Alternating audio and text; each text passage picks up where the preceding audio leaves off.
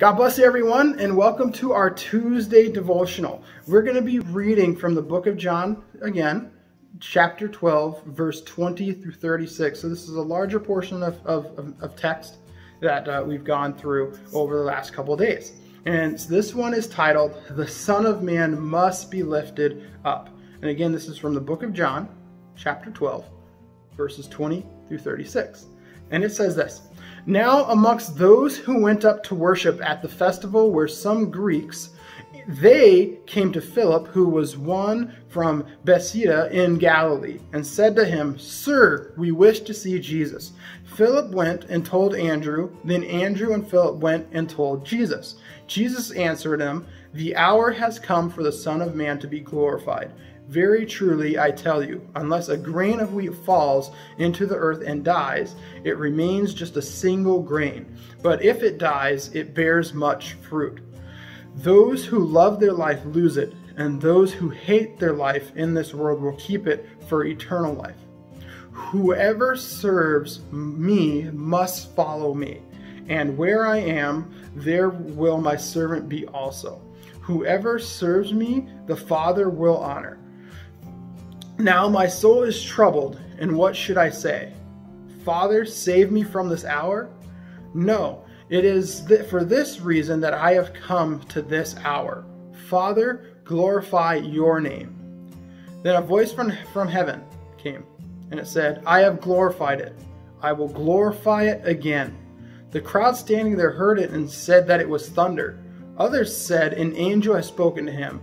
Jesus answered, "This voice has come for your sake, not mine. Now is the judgment of this world. Now the ruler of this world will be driven out. And I, when I am lifted up from earth, will draw all people to myself." He said this to indicate the kind of death he was going to have. The crowd answered him, "We have heard from the law that the Messiah reigns forever. How can you say that the Son of Man must be lifted up? Who is the Son of Man?" Jesus said to them, "The light is with you for a little longer. Walk while you have the light, so that the darkness may not overtake you. If you walk in the darkness, you do not know where you are going. While you have the light, believe in the light, so that you may become children of light." After Jesus said this, he departed and hid from them.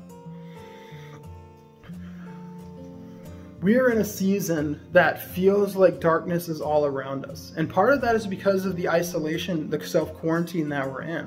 There's the media all over.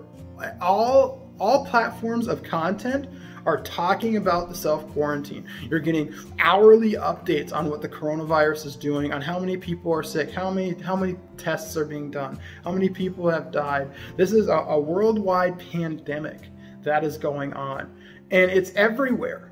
Literally, it is everywhere in your face. And this begins to build this sense of doom, this sense of darkness, the sense like this is the end, and it's only going to get worse, and it's never going to get any better, and we just need to buckle up and get ready to lay down.